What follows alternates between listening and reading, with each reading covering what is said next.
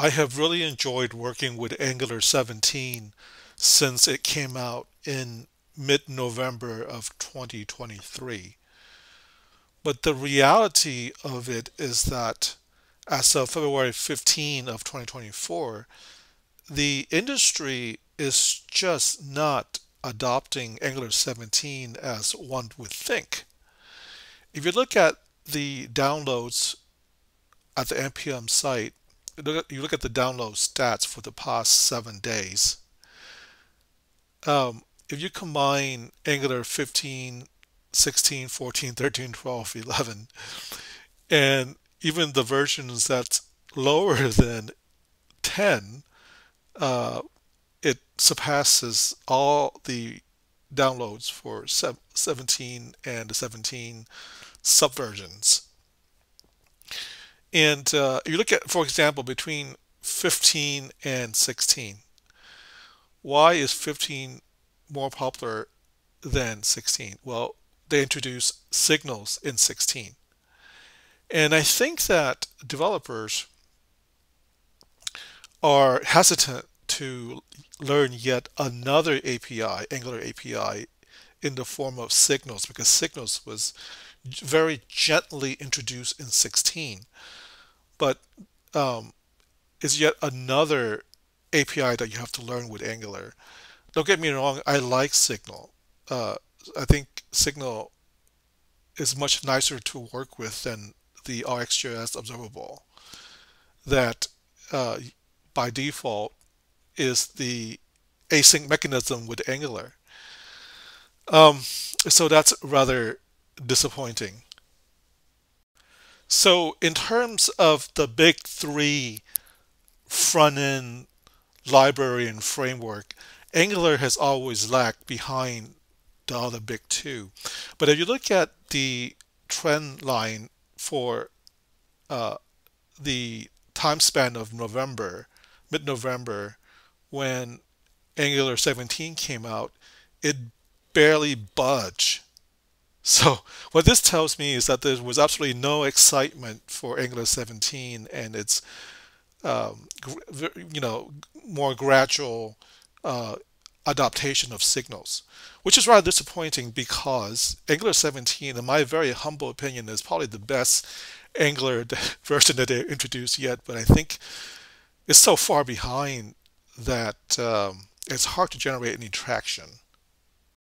As a basis for comparison, let's compare the past 7 days worth of downloads for Angular, React. React 18.2 has been out for 2 years, and in the past 7 days, it got 7.4 million downloads. And then for Vue, uh, the latest version of Vue came out 3 days ago, and it has 92,000 downloads already. The longer term version 4.18, 3.4.18, 138,000. Now there's one stat that is quite alarming to me, and that is the amount of downloads for the last version of AngularJS, version 1.7.4. 6,300 downloads in the past 7 days.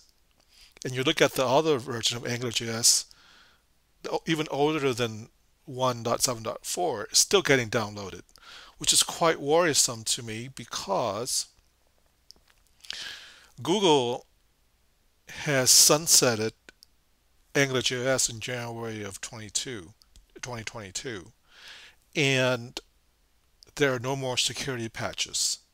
You have to go to another company to help you secure your app. And there are companies still using AngularJS, and one has to be concerned about the vulnerability of the circular dependency in these NPM packages.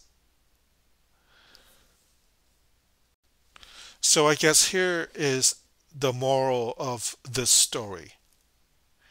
If a front-end developer were to be hired for a quote-unquote Angular job today, I think that most likely they will be involved in updating or upgrading AngularJS. Perhaps AngularJS version 1.7.4 or even older to a newer technology. But will that newer technology be Angular 17 or something else? I guess you have to ask yourself this. If a company is so far behind and have incurred such a massive technical debt, and this is indeed a massive technical debt, are they or will they be willing to spend the dollars to upgrade and maintain such a labor intensive front end framework? Because Angular 17 is a completely different technology than AngularJS. Heck, Angular 2 was a completely different framework entirely. But then the other part of the equation is that you can either spend a dollar amount to upgrade AngularJS to a newer library or framework, or you can deal with the lawsuits that might come if you should ever have a security leak that AngularJS might have a part in playing because it's so old and those very old NPM packages might have security holes in them. So I think that is the reality of working with Angular. Okay, so if you enjoyed my video, please consider liking and subscribing. Also, I don't want to sound like um, I'm denigrating Angular. I like Angular, especially Angular 17. It's just that I don't want to be a fanboy of any one technology because I think that when you are when you fall prey to fanboyism of any technology, then you get tunnel vision and you become in love with the technology and you end up incurring a whole lot of technical debt. Again, if you enjoyed my video, please consider liking and subscribing to my channel. I'll see you next time. Thank you for watching.